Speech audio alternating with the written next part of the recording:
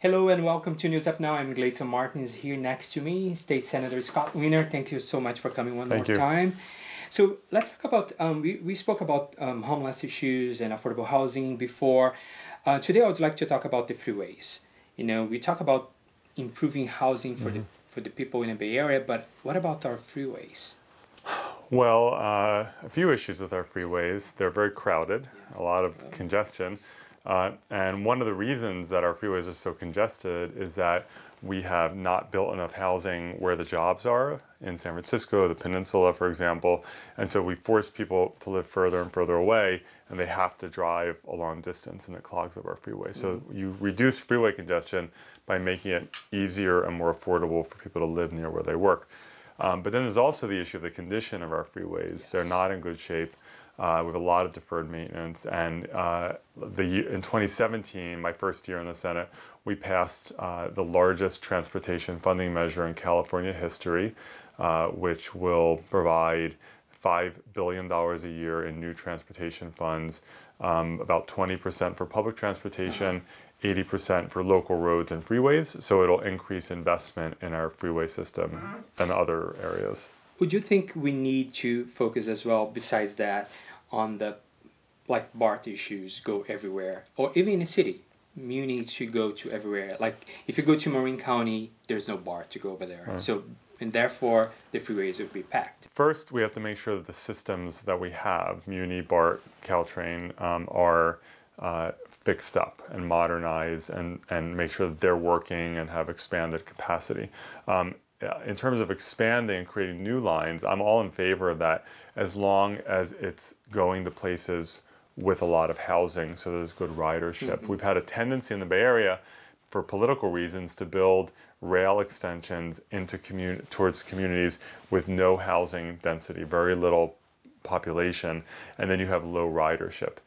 So we want to make sure that we're pairing major transit investments, like new BART lines, for example, with a lot more housing. So that, because if you build transit into areas that are surrounded by low density single family homes, not very many people can walk to that transit. So very few people can actually ride it, or they have to drive, and then you have to have huge parking lots for people, and it's just not the best way to do it. But we have to come up with a solution to at least minimize the situation. Well, the way you do it is to allow enough housing, because some people will say, well, we have too many jobs. Well, when you have a community or a city or a region that says, we don't want more employers here, don't create jobs here, that might, feel good in the short run. That's how a city goes downhill. When you say we're not open for business anymore, we don't want your company here, we don't want you to create jobs here, that, we just need to have enough housing and do it in a sustainable way. Well, especially when you talk about retail in the city. I mean, most of the employees, they live in the different towns and come to San Francisco, but they cannot afford to live here. In a sense, it's too expensive. Right, and it's not just about San Francisco. We don't exist in a vacuum. It's the whole region. Oh, yeah. Everyone needs to have the housing, and we have to have the transit connecting it so people can choose not to drive. And safe transit. So another bill you had, which is Senate Bill 127. So can you talk about that one too, please? We have, when we talk about our state highway system, there are quote-unquote highways that are state highways, but they really are city surface streets. So in San Francisco, Van Ness Avenue, Lombard, 19th Avenue, Park Presidio, these are all state highways. Those are not owned by the city, even though they look like city surface streets. And the problem we have on these streets is that we need to make them safer for pedestrians, for cyclists, and for people riding public transportation. And that is a design issue. It's called Complete Streets or Vision Zero, trying to reduce the number of people getting injured and killed. And right now, for many years, Caltrans, the state transit agency, has designed these streets only for maximizing the number of cars that can go through instead of balancing all the needs. And so SB 127 is our way of saying to Caltrans, you must take into account all people's use of the street, including people who need a safe place to wait for the bus, who want to ride their bike, who are crossing the street as pedestrians. You have to design for their safety as well. It's about double parking in the city.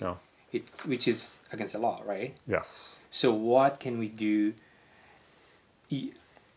Actually, I should ask you, what can you do to help the city? The city needs to have the political will to consistently enforce double parking. The laws are all in the books. Everything is there. It is, when someone double parks and sits in a lane of traffic to go in and do something and causes a traffic jam, when someone parks their car in a bike lane, when a delivery truck parks in the middle of the street, even though there's a place for the delivery truck to pull over, when a taxi cab or an Uber or a Lyft pick up or let off in the middle of the street, even though they could pull over, these are all illegal, and they should receive warnings and then citations, tickets. And the MTA and the police department have just refused or failed to do that in a consistent way. They issue, when I was on the Board of Supervisors, we would hold hearings on this, and they were issuing very, very few citations. And you know, in some place, if it's a back street somewhere, a neighborhood street, it doesn't matter. But if it's a main thoroughfare and you're blocking the bike lane or causing a traffic jam, that's a problem, and we need to enforce it. They're not enforcing it enough. Why? It's hard. It's hard. It requires, you know, a focus of your resources, and we have developed a culture in San Francisco that you can just put your brake on and leave your car wherever you want. And so people get mad when they're told, no, you can't park in the middle of the street to run into the coffee shop or to pick up your dry cleaning. And I get it. People will say, there's not enough parking. I can't find a parking spot. And I'm not saying it makes them bad people, but we have created a culture that really screws with our transportation system. I've seen, you know, muni buses with 50 people on it get blocked by one car because someone decided to double park, and that bus just has to wait there until that person comes back to their car. There's a space right here you can pull over easily, but they don't do it. I know. It's really maddening. It is. Yeah. It is. Okay, Scott, thank you so much for being here. Thank you for having me. Thank you so much for watching. I'll see you next time with more News Up Now.